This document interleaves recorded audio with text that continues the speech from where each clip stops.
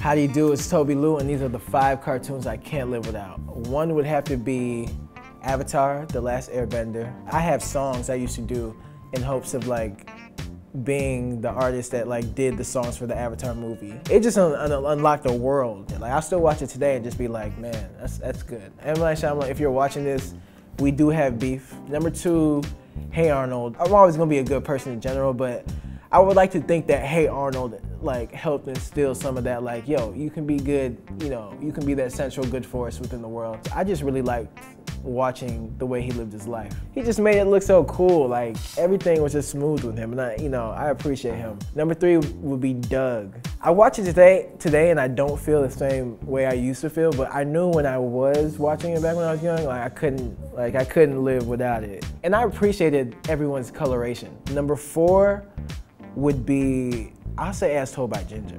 They were going through the adult versions, the kid versions of little like adult problems.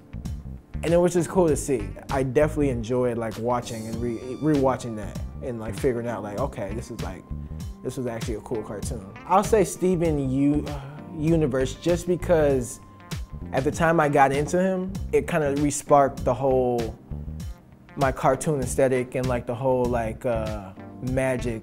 I think we're all magical. I think we all got this magic inside of us, but like our whole imagination gets suppressed as we grow older, and like how we have to like figure out how to deal with adult problems and everything. And it combines the music, the animation, and the magic, so yeah. What up, squad? I hope you enjoyed the video. If you did, you can hit the subscribe button. You can also follow us on Twitter and Instagram by clicking the links below. Until next time, thanks for watching All Def Music.